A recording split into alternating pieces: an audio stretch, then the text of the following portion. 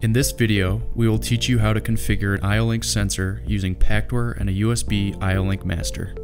You will need an IO-Link sensor. In this case, we're using the IO-Link Uprox 3 sensor, a USB IO-Link master, a double-ended 4-pin M12 cord set, and a laptop or PC. First, let's download Turck Software Manager. You can do this by going to www.turck.com/TSM.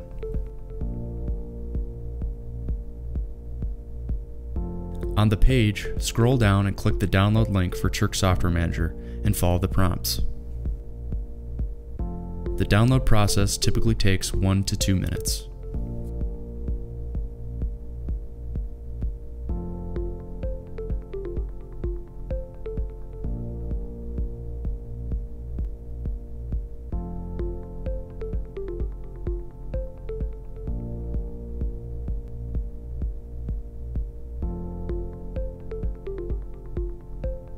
With Turck Software Manager downloaded, click the plus symbol next to the IO-Link button and check the following selection boxes: FTT Frame Application Pactware, DTM for IODD Configurator, DTM for USB IO-Link Master 1.1. For adding IODDs manually, you will also select the IODD library for the series of IO-Link sensor you are using.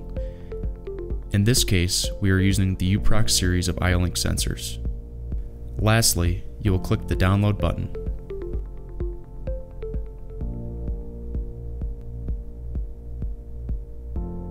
With the necessary components installed, open the IODD DTM configurator. Select Add IODDs and IODD Finder. Select Hans Turck Gmbh. Select the series of IO-Link sensor you will be configuring. In this case, we are configuring the IO-Link Uprox Bi20U-M30-IOL6X2-H1141.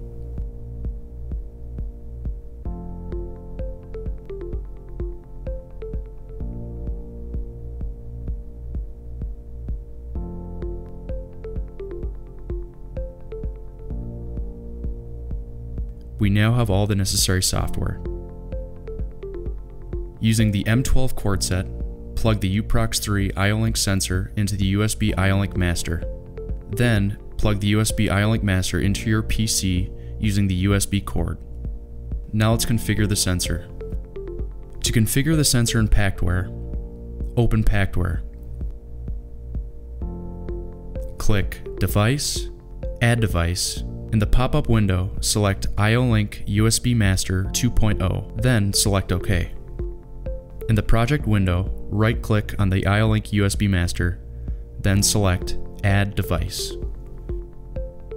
In the pop-up window, select the IO-Link product series for the device you are trying to configure.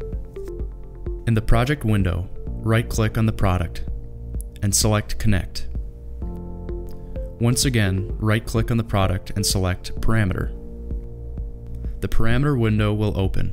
Here is where we change the IO-Link device configuration.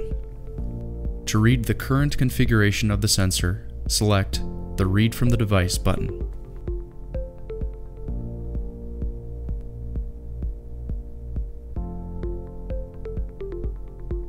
In this example, we will change the sensor to have 60% of the rated operating distance and an NPN switching output.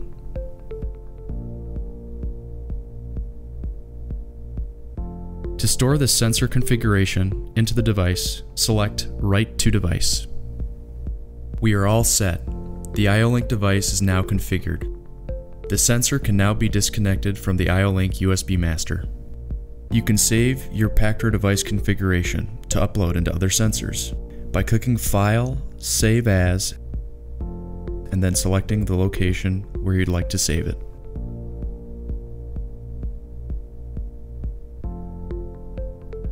Thanks for watching.